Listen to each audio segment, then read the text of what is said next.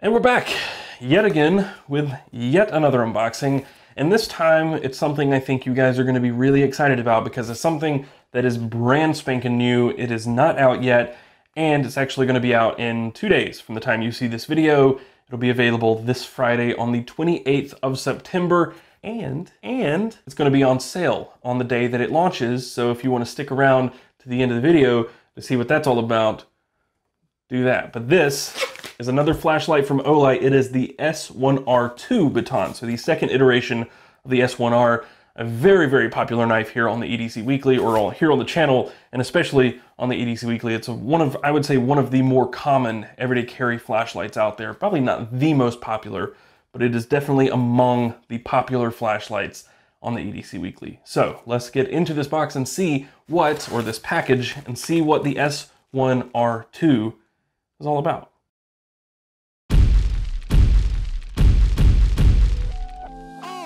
So I've been sitting on this package for too long. I've really wanted to get inside, and it's killed me because I've been thinking about getting an S1R Baton just to have, because so many people do carry it, and I've had the M1T Raider, the i3T EOS, I've had the M1X Striker. Forgot I even had this flashlight, and I've got the i1R EOS on my keys, and I just wanted to see what all the fuss was about with the S1R.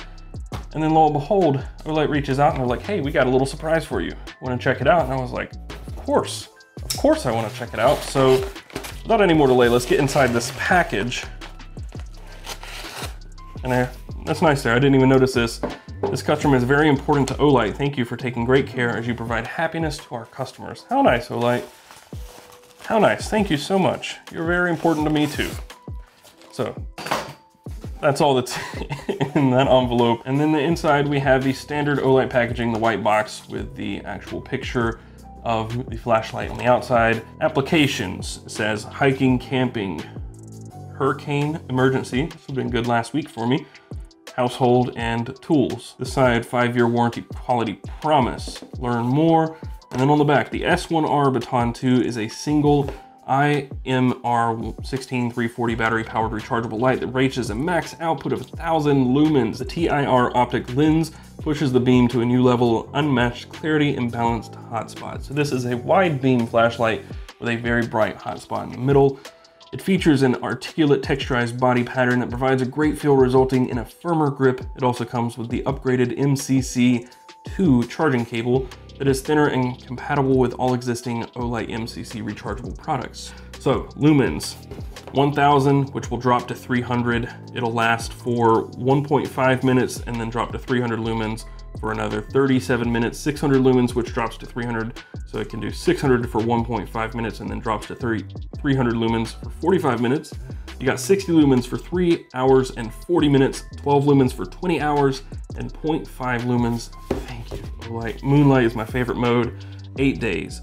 And you've got a maximum beam distance of 145 meters, 100 meters, 40, and 15. You got a candela rating of 5,250, IPX8, waterproof, meaning it can be submerged for 2 meters for up to 30 minutes, 1.5 meter impact resistance, and a maximum throw of 145 meters.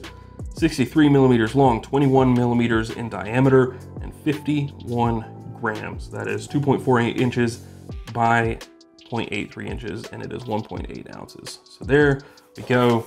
Without any more delay, let's actually get inside this package. So again, they've typically got this tear, which, why do you need that? If you've got this, why do you need that? Anyway, pull to open. There we go. Wow, okay, that's much smaller than I thought. The S1R Baton just seemed much thicker. It seemed more like this in thickness from all the pictures, but hey, that's not bad. That's about the same thickness as the M1T Raider, which I had no problem EDCing. So why exactly did I not carry this before? Who knows? Anyway. Inside this, it says, read me, before first use unscrew, just telling us to remove the film, store the battery in the box after being taken out of the product. Inside the box, you've got these things. So back here, you've got your user manual. It says, thank you for being a part of our Olight family. Your support is why we do this. Enjoy, Olight team. Thanks, Olight. You have this nice little pouch. Ooh, it's velvety.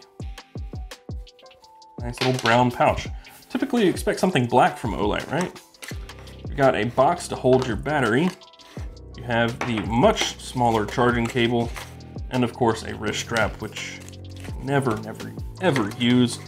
I will use that. If I can get it back in there, I'll put it in there, but anyway, nice pouch. Probably will never use the pouch, and I will never look at any of this stuff ever again. Cool. We'll leave this out for later. There you go. You've got the S1R Baton 2. Very small and compact. I'm surprised. I'm also, well, here they are telling me to remove the film, and I'm trying to turn it on before doing that. Film removed. And just for the record, this is the battery. This is a custom battery. It is a proprietary battery because it does have that magnetic charging. This is the same as the R50 Pro Seeker. It's got a proprietary battery, and that's just the way it's going to be. Some people don't like the fact that Olight uses proprietary batteries. I personally really prefer the convenience of magnetic charging. Just going to throw that out there. Charging your flashlight by doing this is so nice. But before we go any further, let's do a few size comparisons. So the flashlight that I carry every single day, I've been carrying it for months, is the Rovivon Aurora. This is the A4 in titanium. So you can see they're almost the same length. This one is about not quite half an inch longer. So obviously this one is much narrower. This one has a maximum output of about 550 lumens. This one has a maximum output of 1,000. That is a huge difference and not much difference in size. I mean, obviously it's heftier, but that's a big difference. I'll throw it up against the i3T EOS. You can see that the i3T is much longer, but also much narrower. It's much closer in size and in diameter to the Rovivon flashlight. But this one, as you can see, is much closer in diameter to the M1T Raider. Also have that blue bezel. This one is not crenulated like the M1T. And of course the M1T is tail switch. This one is side switch. And just for kicks, we'll throw this one out there, the M1X Striker, even though it doesn't really fit in the group. I just have it on the table. And move this one out of the way. That is the I1R EOS. So it's a nice medium. It's a nice happy medium between these two. And I'll say, let's throw this one in here too. These are really Olight's core EDC flashlights right here. And I think it's a nice happy medium between this flashlight. That magnet is really messing with me. But it is a nice happy medium between these two flashlights, and I'd say like maybe between these three. It's kind of the best of both worlds. It's brighter and smaller than the M1T. So this one is based off a CR123 battery, which not everybody is gonna like. And you can get a rechargeable battery for this flashlight here, but if you do that, you're gonna have to pull the battery out and put the battery in a charger. This one, just slap it on here. But the difference is price. So you're looking at 20 bucks for both of these flashlights. These two are 20. This flashlight right here is, I think, 35-ish, somewhere in there, 40. And this one is 65 bucks. So you definitely have a little more price to worry about there, but you do get quite a bit more for your money. So the way this flashlight works is you click to turn it on, that is constant on, and you saw that little green indicator light turn on there. Once you get below, I believe, maybe 60%, I can't remember exactly the numbers, but once you get below a certain percent, that will turn yellow, and then after you get below another percent, it'll turn red, indicating that it's time to charge, which is really, really nice. A lot of these flashlights don't have charge level indicators, and that's nice to have. But yeah, click on and it is constant. If you want to switch modes, just hold and it'll switch. You can also hold and it'll cycle through constantly. And if it's off, you can hold to turn on the moonlight mode. So you have to hold to turn on moonlight and it'll turn back off. But it will remember that you are on moonlight mode. And if you want to get to turbo, which is 1,000 lumens, double click and it'll jump into that turbo mode really quickly. I like that little fade on and fade off, but yeah, double click, you can see it. And it'll remember that too. We've got low, which I believe is 12 lumens, 60 lumens, 600 lumens, and then it goes back to 12. So you do have to double click to get turbo, and to get to moonlight, you have to hold. And then of course you can hold again to cycle up to 12, 60, 600. So there you go, nice little light. I like it. I am a fan.